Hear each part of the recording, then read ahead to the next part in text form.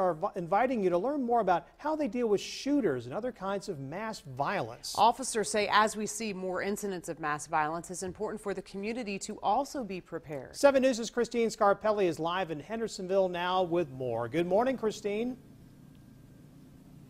Fred, Tracy, good morning. Yeah, you know, it's a scary thing to even think about when you say the word shooter or shooting. You know, many times there's not a good outcome there. So, yeah, Hendersonville Police say it's great to have the community at least familiar with what they should do, what law enforcement would do in a situation like that, as we see more and more of that, whether it's in the news or possibly happening in a community near you. So this morning we have Officer Robert Underwood with us.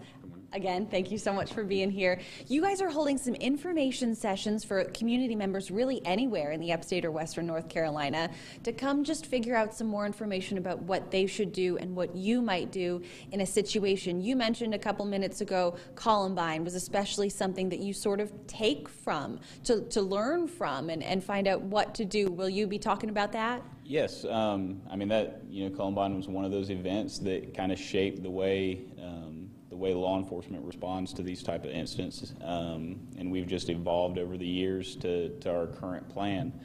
But like you said, I mean the best thing we want to do is educate the public, because it seems like every day you turn on the news, there's another event that's happened somewhere around the country. Right, and it's that first story, right? It's the first thing you see. We mentioned a school shooting, of course, with Columbine, but do you encourage students to come to an event like this as well? Is it just parents? Who would you like to see there? Anybody. I mean, obviously these events can happen anywhere. I mean, they're not limited to big towns.